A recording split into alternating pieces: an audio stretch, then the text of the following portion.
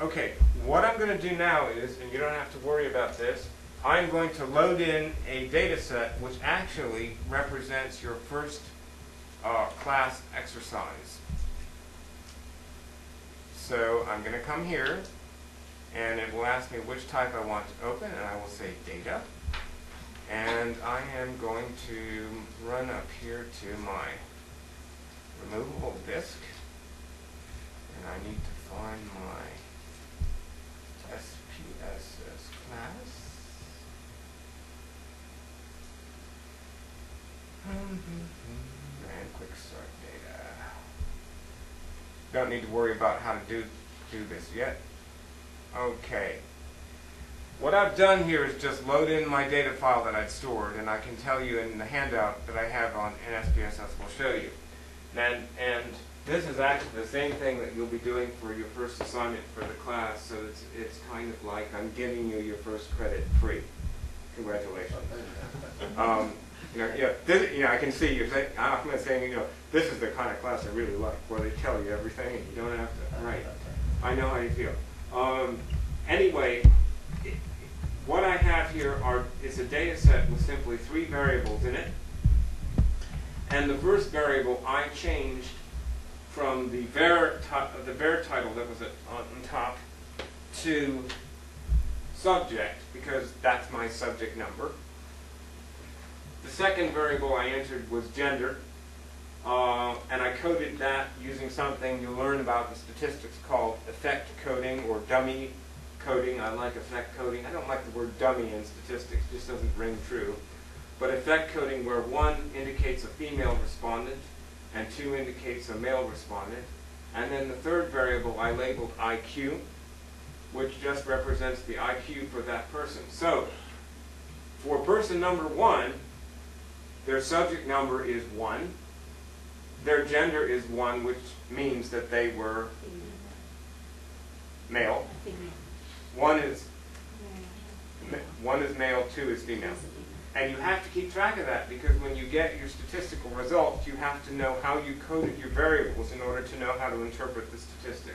So one of the other cardinal rules I was going to mention later, but I'll mention now, is keep track of how you coded your variables. That's another reason for having your variables all set up on a piece of paper or on a spreadsheet somewhere, so that you remember how they're coded when they're in SPSS.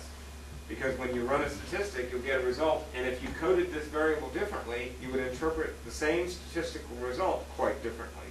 So you always have to go back and interpret, and that means keeping track of what you're doing. And the third indicates here, the third variable here is the IQ of the person or subject. So if you look here, this means subject number 1, what that person's gender was and what their IQ was. Subject number 2, what that person's subject number was, what their gender was, and what their IQ was, and so on. So you get the idea. Each column is a variable. This subject variable is a bit of a dummy variable, but it helps you keep track of each person that you've entered or each thing you've entered. And this is gender, and this is IQ. Any questions about this so far? And basically, the good news is, all you have to do when you enter your data is treat it like a spreadsheet, which is what I'm going to do now. I can click on any one of these cells, they're called, and change it if I wanted to something else, to a different number, if I wanted to do that. I could change this. I can make it disappear, and I can enter something else into it if I want to, like a 2. See? It's that easy. All I'm doing is working at my keyboard and changing that number. That's all I'm doing. And you can do that for any one of the cells. You can change them any way you'd like. And that's one of the easiest things to do if you have a small data set. To code it in is just to code it in this way. I'm going to change it back to 1 though, just because that's the way I had it originally. Now, I know what you're thinking. If you have a data set, how in the world did you, or how in the world does one, change the titles up here, right? Because initially when you start SPSS, from left to right, those columns were all labeled like these, VAR, VAR, VAR. How did you change that thing to a new variable name so you could keep track of what you're doing? And I'll tell you, that's an excellent question. What you do, well, there are 2 ways to do it, and I'm going to show you sort of the safer way until you get used to SPSS. Remember I told you there are two screens you can actually look at while you're entering data. You're in the data view screen. That is, it's going to show your data, each variable from left to right, and they're in a column, and each subject from top to bottom, from 1 to 8 in this case. If you click on the variable view, it changes. It no longer shows you the data as you actually entered it, but it does show you each variable and how it's organized. So for example, remember the first variable in our data set we call subject for subject number. Now, the good news is you don't have to worry about any of the stuff in this, what I'll call this variable view or variable organization screen, unless you want to.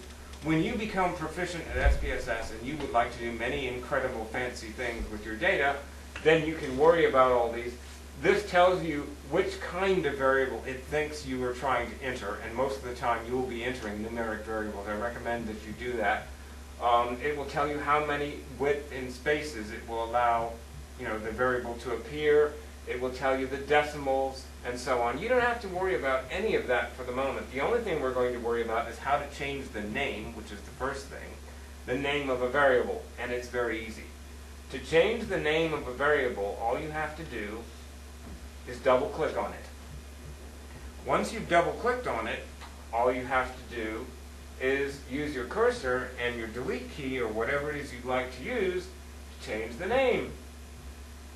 I am erasing that name. See? It's gone, and I can put a different name in if I want to right here. And you can do the same. When you're in the variable view screen, you can change the original VAR designation for any variable to any name you like. So I could change it from subject to bozo. I could change it to anything I wanted. But I recommend that you pick variable names that represent the variable that you were trying to measure, so that when you look at your data set, you can keep track of what it is you were doing. Because that's really the challenge in SPSS. It's keeping track of what in the world you were trying to measure and what you were entering. That's it. So I recommend keeping your variable names down to about 8 letters, and to make them things that you'll remember so you can keep track of what you're measuring. Sometimes when people are doing this, they'll say, oh, I'm going to be very, in quotation marks, scientific. I'll make my first variable V1. I'll make my second variable V2. I'll make my third variable V3. Are you getting the picture? V4. The problem with that is, now you've done all that and you feel very clever, but now someone says, what does V4 represent in your data set? I'm absolutely clueless. Do you remember what you were measuring? And you say, it was either anxiety or the number of times people tripped over a banana peel per month. I don't really remember. You can't do that. So pick a name that will really help you remember whatever it is you measured for that variable, and it will save you time, effort, and so on later on. So I'm going to enter subject back in there and see if it will let me do that. So subject is back in there. Now I finished my work, and you will be doing this in your exercise. You will be relabeling all your variables, because initially in here, these first 3 places, it will just say VAR, VAR, VAR, and you'll just click on those, and you'll change them. So I finished my work in my variable view, and again, I don't recommend worrying about measurement scales. I don't worry about alignment. Don't worry about the missing. We can learn about that later. Right now, just learn how to label your variable names so you can keep track of what you're doing. Because you can learn all the rest of it, and most of it you don't need to change. Most of this you'll not ever have to change. So I'm going to click on this low tab down here. I'm going to go back to my data view. And there I have my variables again, labeled the way I want, and I've got my observations all set up.